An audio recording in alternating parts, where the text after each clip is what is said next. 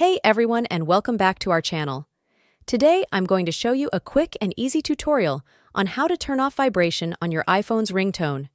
If you find the vibration distracting or simply want to customize your phone settings, this tutorial is for you. Let's dive right in. The first step is to open the Settings app on your iPhone. You can find it on your home screen. Once you're in the Settings app, scroll down a bit and look for Sounds and Haptics. Tap on it to access the sound and vibration settings. Here, you'll see various options related to sounds and vibrations. Find the ringtone section and look for haptics. Tap on it to view the available vibration patterns. To turn off vibration for your ringtone, simply select the None option. This means your iPhone will no longer vibrate when you receive a call. Once you've chosen None, make sure to go back and check a ringtone to confirm that the vibration is indeed turned off. You can test this by calling your iPhone from another device. And there you have it.